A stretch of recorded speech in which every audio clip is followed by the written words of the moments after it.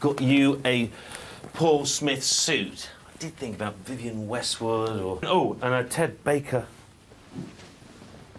shirt, right? No tie. But I'm already wearing a suit and, controversially, a tie. You've obviously gone with the tie. Yes.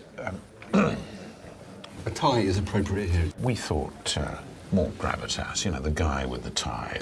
No tie. This is a tie-free zone. Give me your tie. We're not wearing it today. Sake.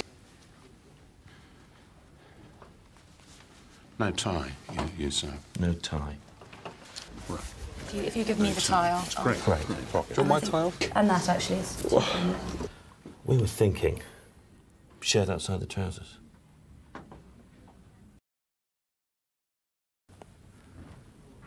Is this a joke? Not tuck my shirt in? Just try it, Peter.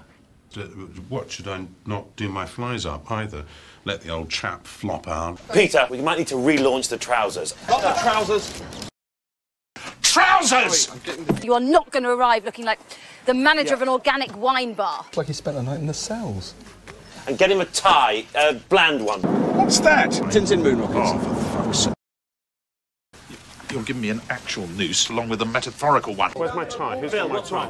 Can I have my tie? No. Can I get my... He wants his Get out tie. of the way! Give me my tie, for God's sake! Give me my fucking tie! I don't want the fucking trousers. Oh, God, no, you were right. Sorry, no, tuck it in. You know, you've been startled by a fire alarm. On the upside, there's no tie, so well done.